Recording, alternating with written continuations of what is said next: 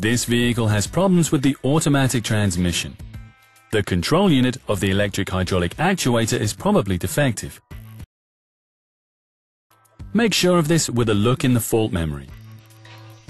As we thought, the control unit announces a fault with the RPM sensor. The control unit must be exchanged. Get into the repair through the fault message in the short test. Transfer the data of the control unit to start diagnosis before you remove the control unit. Then remove the component and open the part.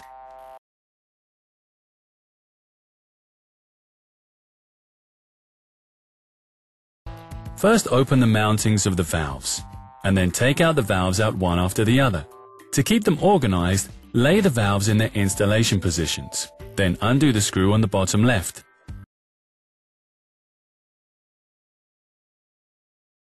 Upon installation, replace this screw for a new one.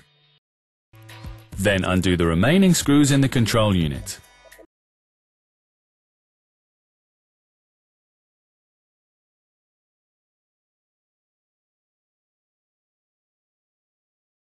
Please do not clean the component.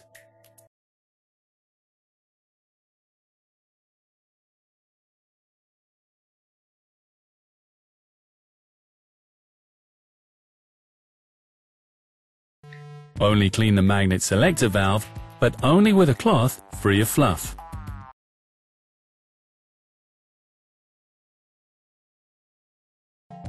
Important: you may only install the control unit from this kit. Check if the unit is available before you start your work, then the repair won't be interrupted.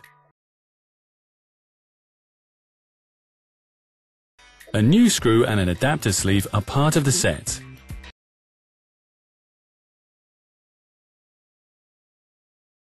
When you install the new control unit, make sure not to touch the contact points on the board.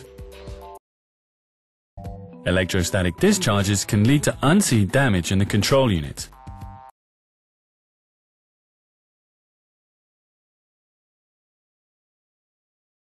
First, insert the adapter sleeve and the new screw. Pay attention to the fastening nibs. Fix the control unit with the new screw. The valves are cleaned in a transmission fluid bath.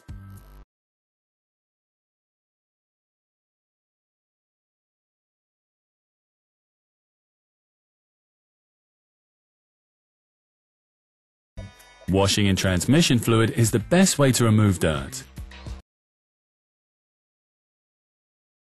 Afterwards, place the valves back in their positions.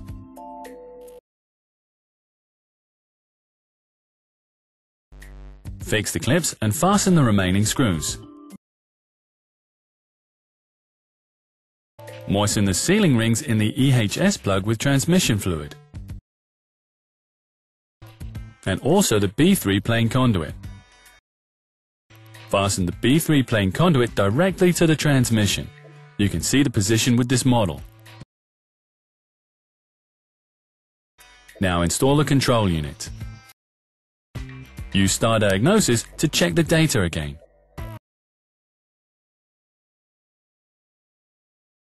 If the programming of the control unit doesn't work, then you can find helpful information in the program called Tips and Tricks for Exchanging the Fully Integrated Transmission Control Unit for the Automatic Transmission.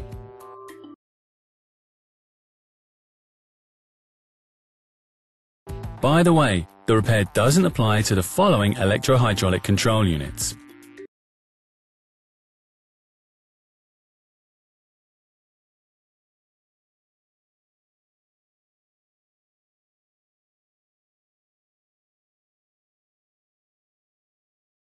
You'll find more information in EPC and with the number on screen.